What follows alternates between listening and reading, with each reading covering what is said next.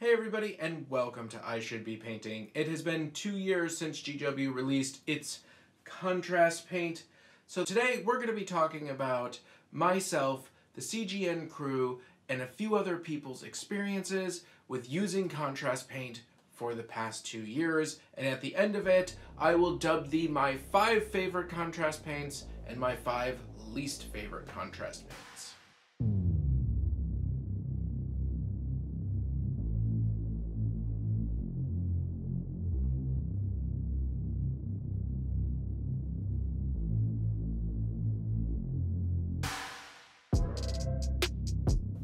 To start off with, contrast paint has been a game changer for not only myself, but also for Big Aaron, Josh, and Sean, and I know a lot of other people. Contrast paint may not have been a technically new product. There have been many miniature painters who knew how to make these sort of thick washes for a very long time, but introducing this style of paint to the mass market was definitely revolutionary. And over the past 2 years, I have found myself integrating contrast paint into my painting schemes a lot more, either by entirely painting models with 100% contrast or having a very significant amount of my models being painted with contrast. On top of that, contrast painting has taken the amount of time that it normally takes for me to paint a model from here off camera and has brought it down to here, while not only maintaining or improving the excellence of my miniatures. As you all may know, I finished painting last year the Gene Stealer Cult. That was a primarily contrast paint army, although there are plenty of layer paints and even some airbrush paints involved in that. But in general, I have been doing a ton of work with contrast paint. As far as Josh is concerned, he is almost exclusively using contrast paint, maybe with the exceptions of metals and white and black and a few other critical layer paints. He's been painting most of his Marvel Crisis Protocol models with contrast paint, and the results are absolutely fantastic. So, all of these contrast paints were purchased 2 years ago. It is now 2 years later. How does contrast paint stand? What's our favorites? What is our least favorites, and why? Before I continue, I want to say, first of all, there's a lot of different disagreement. Particular people like some colors, other people dislike other colors, and it was very hard to get any sort of consensus between the people that I talked to in terms of what is the absolute best 5 paints and what is the absolute worst 5 paints. With the exception of Ultramarine Blue, which we'll talk about, and Apothecary White, pretty much there was no consensus. In fact, as Josh put it, if I were to remove this one from my top 5 and remove this one from my bottom 5, he would agree with me as a person and allow me to keep on having my own opinions and maybe even consider them correct. So, with that caveat being said, let's just first of all say, contrast paint in general, if I had to give the entire line of contrast paint a score, 1 from 10, 10 being the greatest thing ever, 1 being complete garbage, don't even buy it, I would give the entire set like a 7 or an 8. I mean, it is fantastic. You cannot go wrong with contrast paint. Also, if I were to take all of these contrast paints and I were going to rank them from my least favorite or least used to my most favorite or most used, the difference between number 1 and number 2 and even between number 5 and number 1 really isn't that great. The bottom line is that all of the browns, right? Like, I have Skeleton Horde as kind of like in my top 5 as my favorite browns, which we'll get into, but really all of the browns, Grey-Gore Brown, Snakebite Leather, Gilliman Flesh, Wildwood, these are all fantastic colors. I mean, you literally could just put them all in the top 5, but you can't have a top 5 if you have more than 5. So I've distilled it down to my top 5 and my bottom 5. So let's go ahead and talk about what they are and why. First thing that I needed to do was prep 10 bases so that I could paint my 5 top and 5 bottom contrast paints. I know that the contrast paints are greatly affected by the color that you are painting over. Obviously, the two GW colors that are recommended are Wraithbone and Grayseer, although a lot of people use just regular old white. For the purpose of this video, I am going to be using my preferred color, which is Wraithbone. And honestly, I don't think that's going to make too big of a difference in talking about which ones are our favorite and which ones are our least favorite. Whenever I'm spray priming something light that can be pushed by the spray primer itself, I like to use a spray board and some painter's tape. I flip the paint upside down and I stick my objects to it, that way preventing them from getting blown away by your spray can. Ugh. My stupid priming table is still covered in snow, and it's still snowing. Gee whiz.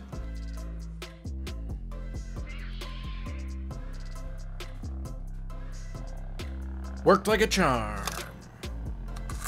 Actually, I primed it in the bathroom. Okay, here we have our 5 favorite contrast paints and our 5 least favorite contrast paints. And once again, these aren't just my opinions. These are the opinions of my friends and a few other people online. I tried to get a sort of poll going on to figure out which colors people like the most and why. And we are going to start with Aethermatic Blue. Is one of my favorite colors, and I used it heavily in my Gene Stealer army. And I just feel that it's a really good, reliable paint that gives you very nice coverage, as well as an excellent and beautiful shade.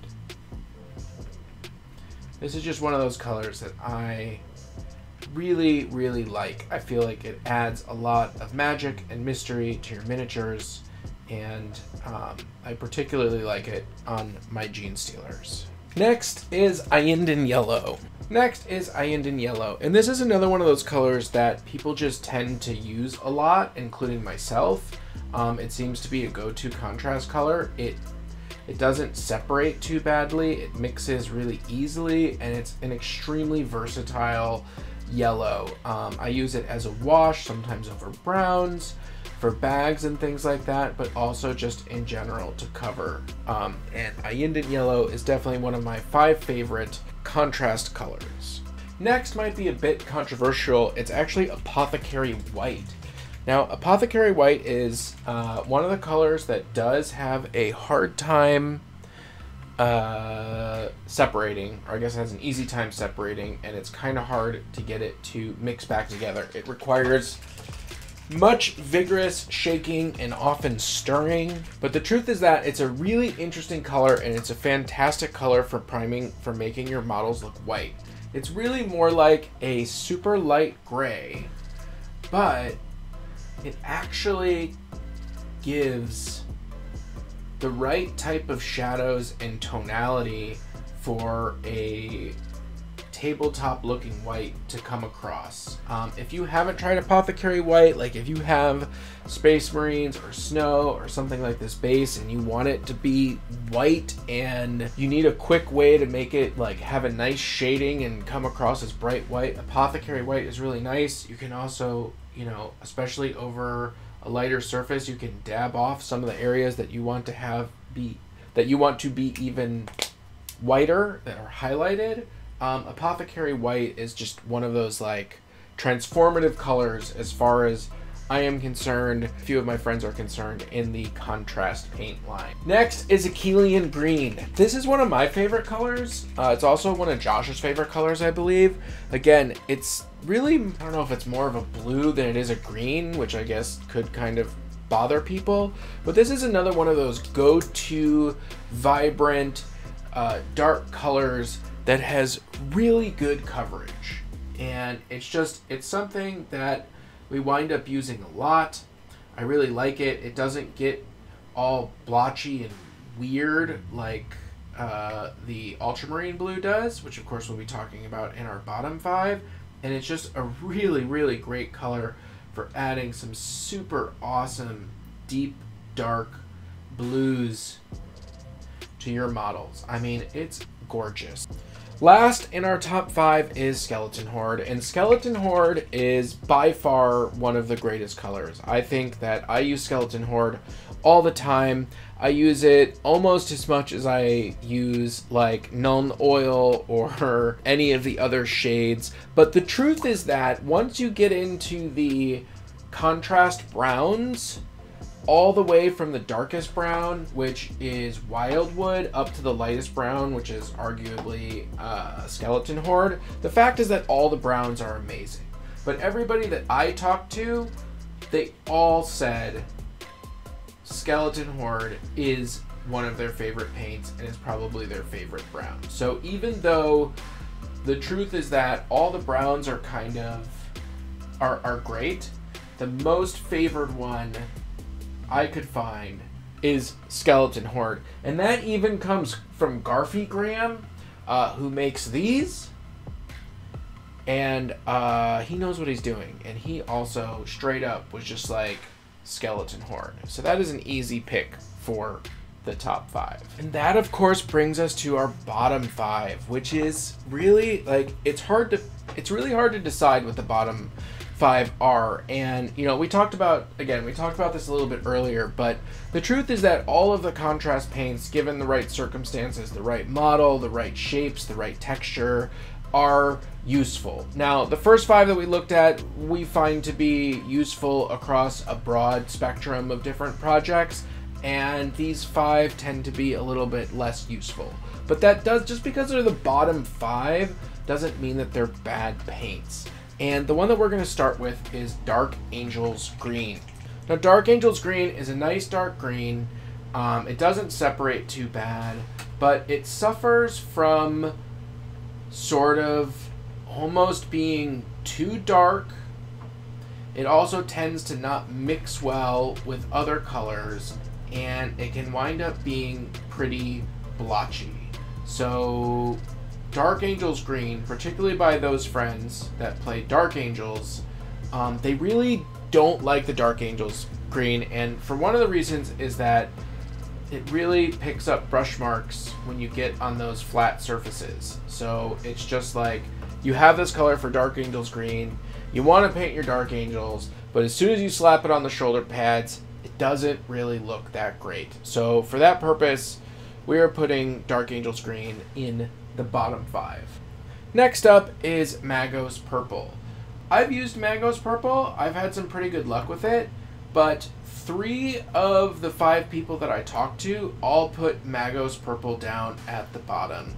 And part of the reason why is, you can kind of see it here, it doesn't have really good coverage. Like, it's kind of more like a wash than a paint. And that, to me, looks like something pinkish purple got onto a white wall. Which, again, there may be very specific circumstances in which Magos Purple is super great, but if you're like, yo, I need this cloak to be purple, Magos Purple is not going to get you where you need to be. Next, unfortunately, is the other purple, and it's Shyish Purple. Shyish Purple is the darker purple, but it also suffers from that sort of like blotchiness and doesn't give you like that really nice contrast shade colorization that you're looking for. It's almost too blunt. And then on top of that, it really doesn't mix well with other paints, and it's very unforgiving with the other contrast paints. Like if you try to put another color over it, it just totally dominates it. And if you get this purple on top of one of your other colors, like your Ayindan yellow or your green, like it's just gonna cover that really bad and cause you a lot of problems. So yeah, it gives you that deeper, darker purple, but it just doesn't have the coverage, and its compatibility with the other contrast paints seems to be kind of a problem.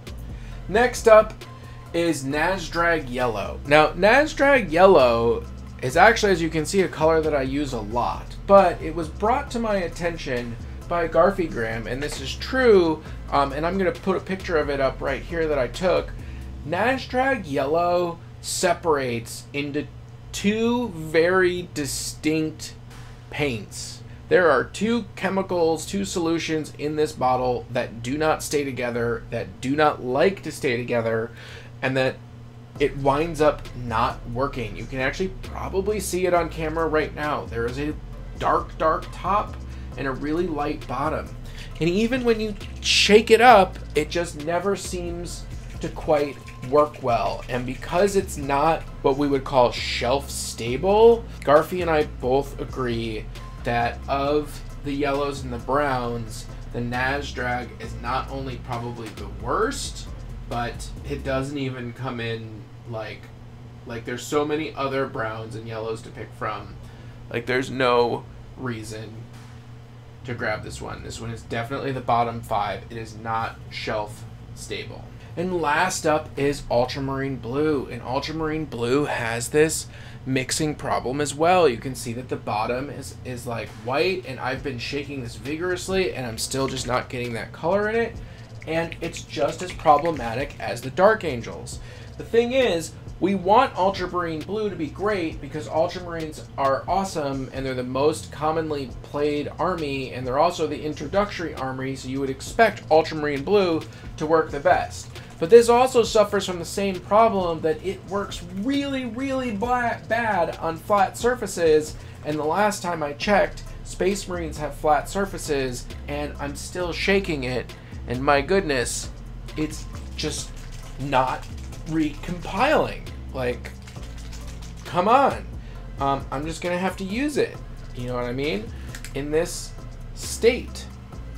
Now the first thing that I tried to paint was like a cool suit of armor that I thought would be really fun, but it just wasn't good. So not only does it not mix properly, but boy, oh boy, look at it when I'm putting it down. Like, it just, look at these brush strokes in it. It's barely blue. Yeah, this is by far, like, I think that Ultramarine Blue is the only contrast color that I would say just skip. Just straight up skip it. It just does not work. Otherwise, in general, even our other bottom 4 are still pretty good paints. And when you get into the browns, of which Nasdrag Yellow is kind of one of those colors, they're all super good. Now, every contrast paint has its use. There's always ways to use it. I'm sure you're gonna say like, hey, I've used this paint, I've been able to do that. These are just the opinions of some of the Cool Guys Nation's team, Josh, Big Aaron, myself, and Sean. I also contacted a couple people on some forums, as well as talked to Garfy Graham, and this is what I come up with as the top 5 contrast paints and the bottom 5 contrast paints. So once again, top 5: Aethermatic Blue, Ayindan Yellow, Apothecary White, Achillean Green, Skeleton Horde. In the bottom 5, Blood Angels Green, Magos Purple, Shyish Purple, Nasdrag Yellow, and Ultramarine Blue. And of all of the contrast paints, who I would all, in general, like if you just had to ask me to give a score, the lowest score I'd give a contrast paint is like a 7, because they're all pretty useful, with the exception of Ultramarine Blue. That's the only one that I think is actually truly a bad paint. Otherwise, the entire contrast line of paint is my favorite line of paint.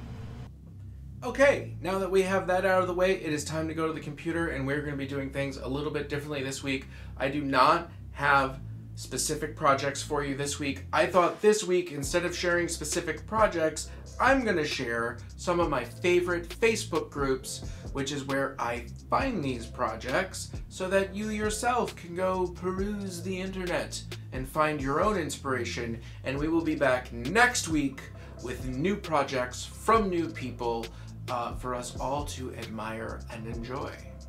Okay, this has been a pretty long video, so let's keep this section on the shorter side. 3 of my favorite Facebook groups for finding projects that are inspirational to me are, number 1, the Marvel Crisis Protocol group. Obviously, Josh and I like Marvel Crisis Protocol, and if you want to see miniatures related to Marvel Crisis Protocol, then I suggest you check out the group by Atomic Mass Games, Marvel Crisis Protocol. Next up is Games Workshop Army Painters. I find this page to have a lot of inspirational posts. It has a really great community with over 45,000 members. It is a private group. You have to answer some questions. I'm sure you'll be able to answer those questions just fine, so long as you're not a Russian bot. And then you can post and see all of the most amazing Warhammer 40k armies that you could possibly imagine. And lastly, more recently for me, the Star Wars Cosplayers group has been pretty freaking cool. As you can see, this one also has a pretty large audience of about 16,000 people. I've been working on my own custom Sith costume, and I have been really happy with the people in this group. They've been very friendly, they've been very helpful, and it's just one of those things that if you like Star Wars and you like cosplay, hey, check out the Star Wars Cosplayers group, not only to see cool Star Wars cosplay, but also to get yourself some inspiration. Remember to like and subscribe, hit that bell button so you never miss an update. If you want to take your patronage to the next level, check out our Patreon in the notes below. Always don't forget, we have a hobby chat every Sunday night at 8:30 Central Standard Time. We encourage you not only to join us, but also to do your own hobbying. If you want to check out our Discord, there's a link for that as well. You can get special Discord privileges if you join our Patreon, but you can also just join our Discord and chill there and hang out with us. And as always, this has been Aaron from Cool Guys Nation, and we'll see you on the table.